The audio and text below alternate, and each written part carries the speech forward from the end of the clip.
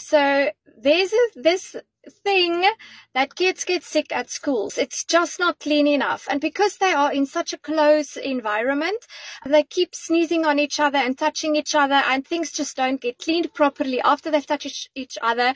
The schools keep the kids sick.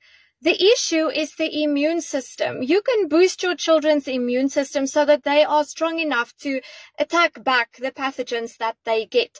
It's deeper than just the flu, and your antibiotic won't solve it. That's just superficial symptoms that it's treating. It doesn't treat everything that goes on underneath it.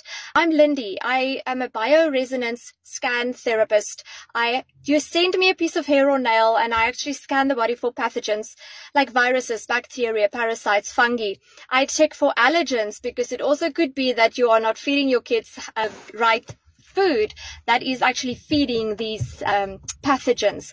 And we help to get to the root cause of what is keeping them sick. And there's this specific little bug, Kingella kangai, and whenever I scan kids in school, they've got this one, and I make a frequency drop that they take, and the symptoms just, it goes away, except if there's other things. But it's not that difficult to treat, but look at the underlying cause. And now mommy is sick and daddy is sick and everyone is sick, and it's because you have underlying pathogens and the immune system isn't strong enough to help you through that.